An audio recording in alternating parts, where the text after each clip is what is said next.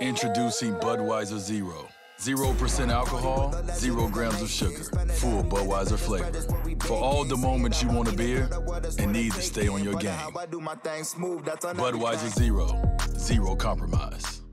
I received a text message on Sunday morning with a link to a song that was very familiar, but then I noticed the words were a little bit different.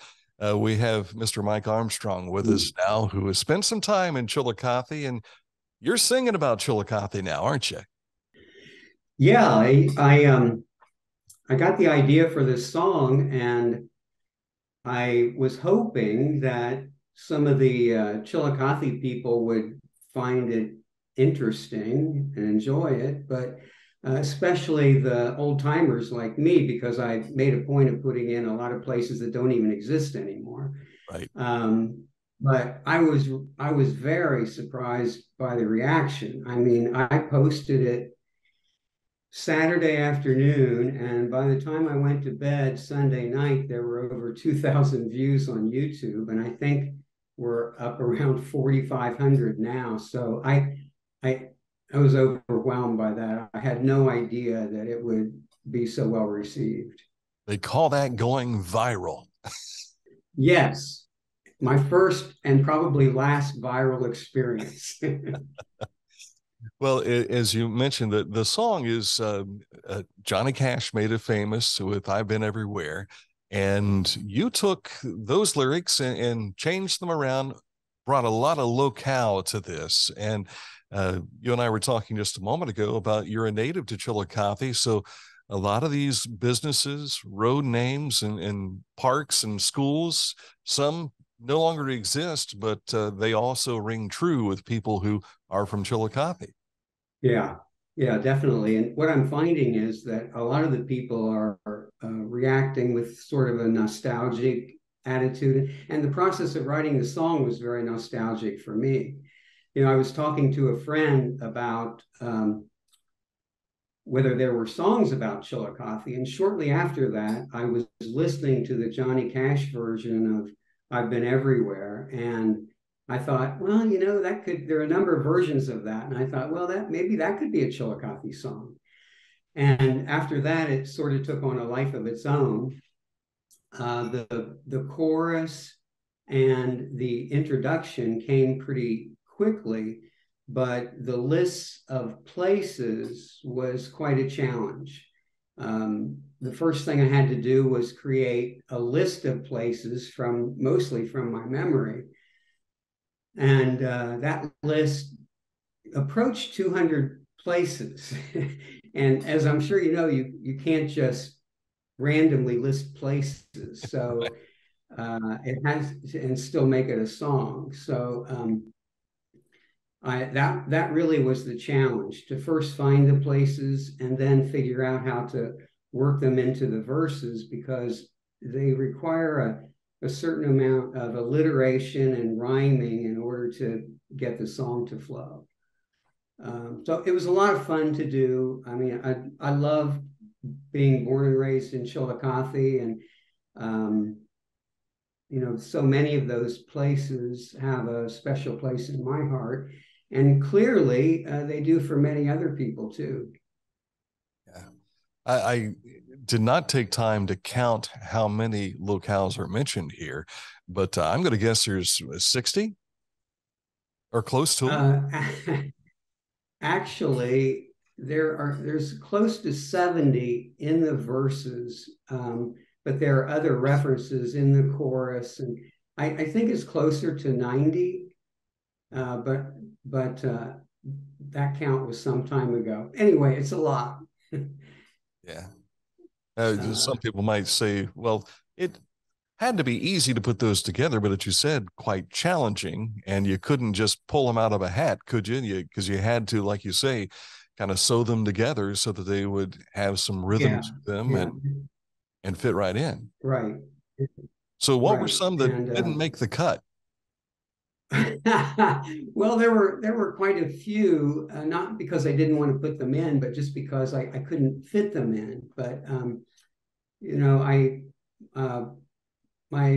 tried to put some things in that related to various friends of mine and family members.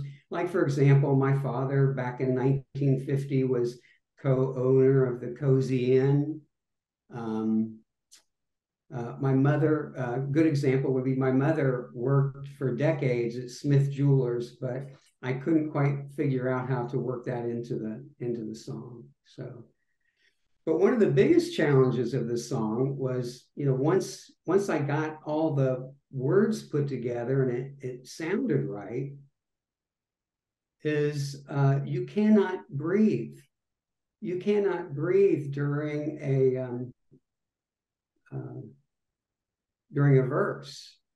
And if you watch, actually, the person who created the song originally was in the United States. It was Jeff Mack wrote the song in Australia back in the 50s. And then Hank Snow made it popular in the early 60s with the American version. And then Johnny Cash did the song in the 90s. Right. But if you watch Hank Snow or Johnny Cash do it, they have great lung capacity because there's no way you can stop and take a breath and still do the song. So that was one of the big challenges that may not be completely obvious when you listen to the song. I was always amazed at Cash's ability to string these words together and not fumble through them. I would have been all over the place on this. Do you plan to perform this live at all? No, I do not. No, I'm not a performer. I was in the Presbyterian Church Choir for 10 years. That's as far as it went. Well, certainly, I'm sure if we could have you show up at the Feast of the Flowering Moon sometime or something like that, we'd love to have you to perform it live. But I understand it's a challenge to do, no question. Well, I mean, I can do the breath part, but and I can say the words, but I'm not really a performer. And one of the challenges I had was I was very naive about making the recording. I thought that I could, once I got the song going, that I could probably go down into my basement with my iPad playing the karaoke version of the music and record it onto my iPhone in a voice message. But as you might guess, there's a reason recording stars don't do that. It sounded horrible. So I put so much work into it, I didn't want to just drop the project. So I thought, well, I'll try a sound studio. So I went to a place called Dreamcatcher Studio in Reynoldsburg and worked with a sound engineer whose name is Rizzo, and he was great. He knew that I was a novice, and I would sing a part, and he'd play it back to me. If I didn't like it, he'd just have me do it again. And so without that, it would not have been the same. It wouldn't have sounded as good as it does. And the other, I should also give credit to my wife of Arlene Francis Film Glam studio fame. She put together the video, and she's very techie, and I would not have been able to do that on my own. Well, in putting the video together, you've got a lot of older photos that fit right well along with everything as well. I have a collection of old postcards. Yeah. And I've focused on Columbus and Chillicothe, and virtually all of those photos are old postcards, and many of which are from the beginning of the 20th century. Some of them are actually from the teens, the 1920, 1930s. Very suitable. It fit right in with everything that you were doing there. This certainly is a labor of love for a one-shot deal, maybe, but I have a feeling this is going to take off. Like you said, in just a handful of days, nearly 5,000 views on it. And I think it's going to continue to increase as the days go on. Yes, and I'd be remiss if I didn't mention also that I got a lot of feedback help from my best friend of 57 years, John Dowler. We went to high school together. And if you notice at the end of the video was in memory of his wife who died in October, Debbie Dowler. And she was a very good friend since high school. And she and John had been married for 32 years. So yeah, when we saw that had a special meaning. When we saw her photo, we thought, yeah, we just lost her not long ago. And Right. Yes. happy that you did that in her memory, certainly. Well, anything you want to mention to wrap things up here today? Can I introduce Arlene Francis? Absolutely. Hey, Arlene Francis. Does she want to be introduced? That's the question. Sure. So she's the one who put it all together, and it was a big challenge to coordinate all of the music with the video, and a funny story. If you notice the picture at the beginning of me, you might notice I don't look like that anymore. And that was a picture taken many decades ago in costume. And ironically, at the same time, the picture of Arlene at the end of the video was taken about the same time, but it was before we knew one another. Right. I was going to a Halloween party and I rented that costume. Oh, is that right? Yeah. Just a funny coincidence. Yeah. So funny how things stick around every time, huh?